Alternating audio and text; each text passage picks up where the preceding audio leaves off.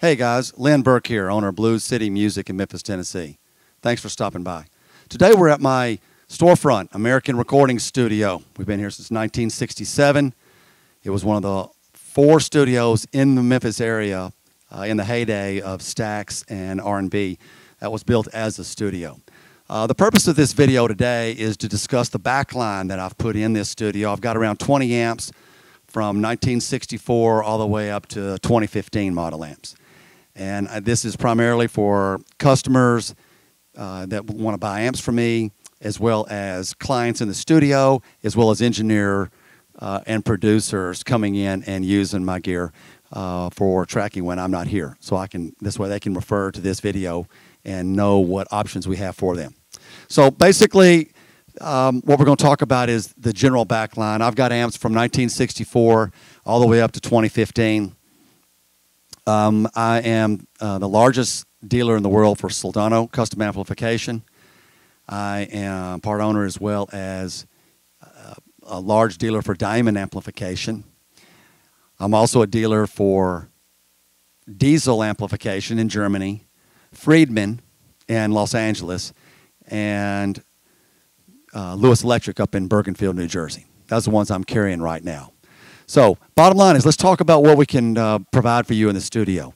Okay, if you guys are of the vintage feel, you want to go vintage, we'll talk about those first, okay?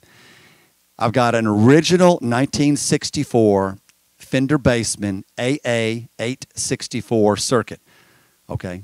Not the circuit that most people use. This is the 864.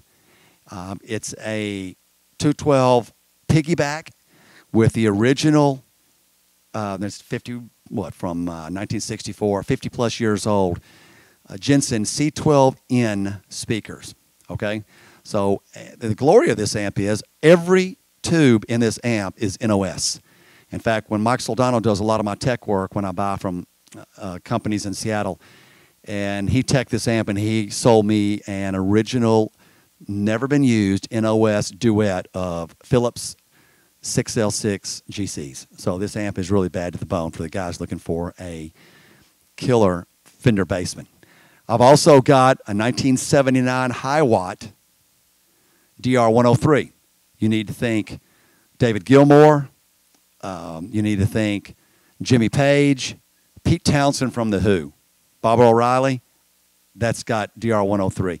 That amp is really nice for what it does, especially for a big, clean, driven kind of like a 4-input Marshall, where you're getting the gain from turning the amp up coming out of the output side. That's a great pedal amp too. So guys that want to put an overdrive in front of it, some modulation in there, you want a really nice clean with some nice tube saturation, you want to go with a Hiwatt. Now it runs hot and it's loud, but it is a fantastic amp for that. I've also got one of the very first issued 1979 Marshall JCM 800 vertical input, not a horizontal input, but a vertical. Those particular amps, they were chassis mounted components. This amp does not have a diode clip on the overdrive channel. It's tube driven, okay?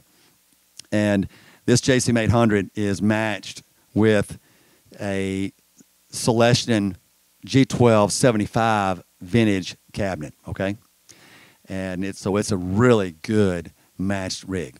And the Hiwatt also has a matching cabinet as well with Celestion TF1225 Pro Audio speakers, and you're really going to like that. Finally, I just got it fixed this week, got it repaired, serviced. I've got an original 94 Matchless DC-30 212 Class A combo. That particular amp's going to have 2 sides. They're not switchable, but those particular channels, the left side is going to be more of a 12AX7 Marshall Plexi 18-watt style amp, and the glory of the amp is going to be the Vox AC15 AC30 tone that this amp has. It's got a true half-power switch running 4 EL84s. So if you want that British EL84 amp, the Vox is the way to go. I've had some really cool components added to this amp. It does have the master volume, which is the top boost that you hear about on a Vox. Basically is a second gain stage where it uses the master volume. It's got an Allen Bradley volume on the Vox side, which is a U.S.-made switch, and it's also got Newark Electronics Gray Hill Series 19 tone switch with all the replaced caps to the parameters they should be. So you can't go wrong in a studio with the Matchless DC-30. And this is a 94. This is a Mark Samson amp, nothing like made today. So that is going to be for guitars. Now, as far as bass guys, don't worry about that, guys. We've got everything you need here in the studio. But Duck Dunn was our godfather, and his favorite amp for recording was an Ampeg B15. I don't even play bass, okay?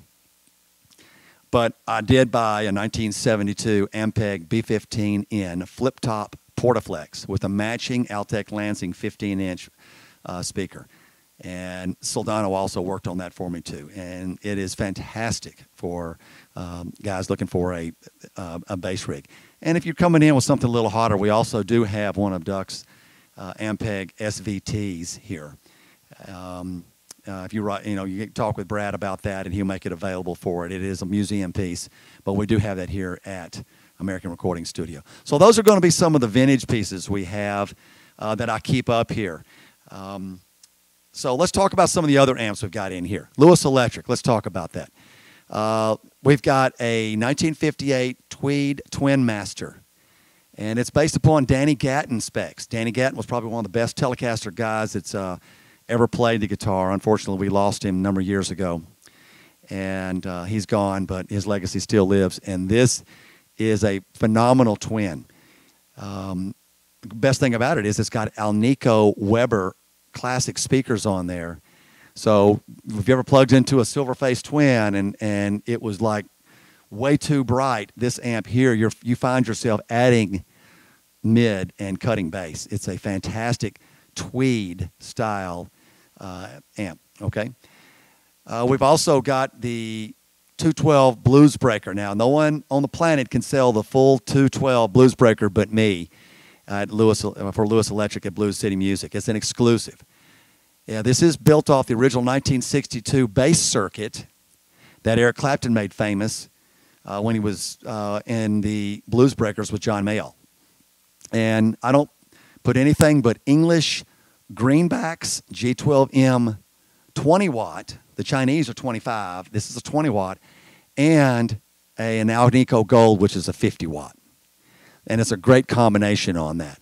So for guys looking for that early 60s Marshall feel, JTM 45 style amp, we've got that taken care of you. Then we're moving on to some of the other amp lines we carry. Let's talk about Soldano. Earlier I said that I was the world's largest dealer for Mike and have been for 10 years. I have my own amp, which you see over my left shoulder here, is going to be the Blues City Music 44. Now that's a 112 combo that's 50 watts. And it's pure simplicity. No effects loop, single channel, but it's got two masters on it. So if someone wants to come in here and do some low volume recording, this is a perfect amp for that because it has a master volume as well as a pre-gain. You can get all the saturation and gain you want or keep it as clean as you want.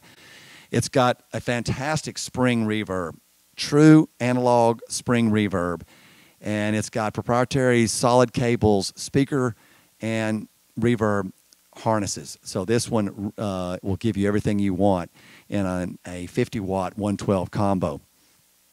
We've also got a 50-watt Avenger, which is overdrive channel only of the SLO. Now, it's got a high input and a low input. If you want to go a little bit more on the Marshall side of the house, you can do that. And that's going to be more, it skips one of the gain stages, so it increases the clean headroom. So it's going to give you more of that early Marshall feel. It also comes with a depth option, and you can get it with or without a loop. And the one I have in here is one with a loop. So for guys looking for a little bit more raw tone than what an SLO has, the Avenger on the overdrive channel would be perfect for what you want there. We've also got a Lucky 13. That was the year 13 amp that Mike made. It's essentially two amps in one. It's going to have the finest, biggest clean channel you're ever going to hear. Hands down. There's no doubt about that. When we have more clean than the Hiwatt, it's going to have more clean than any dual Showman, Fender Twin, any kind of amp that Fender ever made, Marshall ever made, fantastic clean. And it's not going to break up till almost full power. This one's a 50-watter, and it's a spectacular amp for the clean channel. Jazz guys, fusion guys, R&B, even some classic rock. You want a good clean track to mix in with a heavy track. The Lucky 13 is perfect for that. Reverb on both channels, on the overdrive as well as the clean channel. Now, the clean channel's non-master, so that's really going to help out with the clean headroom. And then, of course, the red amp you see back to my left over here is, in fact, the flagship of the Soldano line, and that's the SLO 100. To me, it's the finest amp that's ever been made. It's the tone in my head. I've got 3 SLOs, and it does everything. Everybody from Howard Leese and Hart to Gary Moore, to Warren Haynes, to DeMartini, to George Lynch, to a lot of modern-day players have run the SLO. And that's got a good clean crunch and overdrive. The glory of that amp is the overdrive channel, the harmonics, the touch sensitivity, the dynamics that it has. But it's going to take a really good player. And like most of these amps here, it's going to really accent good playing, but it's going to punish poor playing. So it's going to make a better player out of you. And it's also going to make a better track when we're in here recording. That's the Diamond line. Now, I've also made some changes on a couple of amp lines. I'm no longer a Splon amplification dealer. I'm now proud dealer for Dave Friedman out in Los Angeles. I visited with Dave for a couple hours several months ago, and quite frankly, his BE100, which is his 100-watt flagship Marshall, it's setting the standard today for guys that want that early Marshall Super Lead, that Super Lead with or without a tremolo type tone, but they're scared to take out their 4-input amps. This amp is fantastic. It's got some other switchology on there with some little changes you can make, some little gain additives if you need it. Real simple to dial in a tone on. Typical Marshall. Works really, really well for that. And then I've also got the small box in here, which is a 50-watt. So it's going to give you everything you need, but not quite as much output. You're going to get a little bit more of a spongy feel, a little more vintage feel with 50 watts. And you push it a little harder without being so loud. So we really like what's going on with Friedman. And the cabinet I've got in here, it's his own rendition. Now, he doesn't do an X pattern when he mixes speakers. He does a top and bottom. And he's got, in his cabinets, he's running vintage 30s and greenbacks. And it's a great sounding rig. I really like what I'm hearing. Right now, Jerry Cantrell is running his signature amp. And if you see it, it's actually two J's wrapped in a circle. The name of his farm is Circle J. Okay, it's not the JJ amp, it's Circle J. And he's in the Midwest. Doesn't matter where he is, but he's in the Midwest running a farm, and when he's not playing, or back home in Seattle as well. And this amp is fantastic. I saw them hanging out with them back in June when they played in Nashville, and even running through a DI for cabinet simulation in the Ryman Auditorium. The Friedman was fantastic. So that's more of a classic feel Marshall. Now, if we move on over to the Diamond side of the house, the cool thing about Diamonds is they're extremely well made out of Houston. And the Phantom is for those guys that really want a JCM 800, but on steroids. It's got a touch of a Mesa feel, like your Mark IV, your Mark II. Certainly not a dual, single, or triple rectifier. Absolutely not. This has got a serious mid-range. It's got really good saturation, but not over the top. So the Phantom is perfect for guys that might be a single guitar band. If you're looking for really clean JCM 800, but hotter than a standard JCM 800, like the vintage one that I have from '81. So that's a great amp to start out with. Then we've got the Spitfire in here. Spitfire 2 is also, like all Diamond amps, a 2.5 channel amp. And 2A and 2B are split on the EQ, but it's a fantastic amp. It's going to have a little more gain now. It's going to be a more aggressive Marshall type feel. But that's a really good amp. I would like to consider it the flagship amp at Diamond Amplification. I have one of I have the only custom shop Spitfire 2 available. And I've also got a Heretic in here, which is going to be a little bit more of a Saliva, Lamb of God, Dragon Force type feel, a little bit more saturation, a little bit more gain, a little bit more guttural feel. A good friend of ours here, Chris DeBaldo, great musician, helped found Saliva. I set him up with a Heretic. He said this is definitely his amp. And it's also got a depth option on the back, so you can really add some more bottom end. So if you're looking for that heavier feel, we can go that way. And now for the guys that really want a lot of gain, tremendous amount of gain, Slipknot, Metallica, stuff like that, a lot of gain, the Nitrox is by itself. I did an amp show a number of years ago, and that amp put out 126.7 decibels. At 5 on the master. It peels paint. It is a serious high gain amp, but it's got a great clean channel as well. Same clean channel as the Phantom has. So now, what kind of cabinets go with diamonds? The best thing to run are 8-ohm vintage 30s, just like what Mesa Boogie does. 8-ohm speakers and a vintage 30, and they sound fantastic with that. And finally, what we're going to talk about in here is the Diezel amplification out of Germany over here to my right. And the ones that I provided in the studio are the 3-channel Herbert. Some say 160, some say 180. I haven't tested it. We're going to call it 160 watts. And it's KT77s. That's what either Peter likes in Germany. Staffer or Diezel, they like the KT77. It's a really cool amp. It's got some serious switchability on the back with 3 different type loops, okay? It's got a tremendous amount of options for a lot of clean, obviously with 160 watts output section. It's got great crunch section for the 2nd channel, which is really good for blues. And then, of course, that 3rd channel really gets rocking. Alice in Chains, some of the harder Bon Jovi stuff. In fact, Sambora used to play a Herbert. It's my favorite amp from the Diezel line. So we've got that in there. And finally, what a lot of guys, a lot of buddy of mine, a good friend of mine, great customer of mine, Steve King, says, one of my redneck brothers from Tennessee, he told me, he said, you know, this amp is the king of the hill. And if that's what you're looking for, an all-purpose, do-everything amp, from weddings to funerals, if you will, this is your amp. 4 channels, and it's got individual EQs, and you can assign assignable loops. It's got everything in the sun for you, especially if you guys are serious pedal boards, but you want different effects for different channels. It's all right there. It's real simple. And it's got gain for days. So that's the glory of what we do here at Blues City Music and American Recording Studio.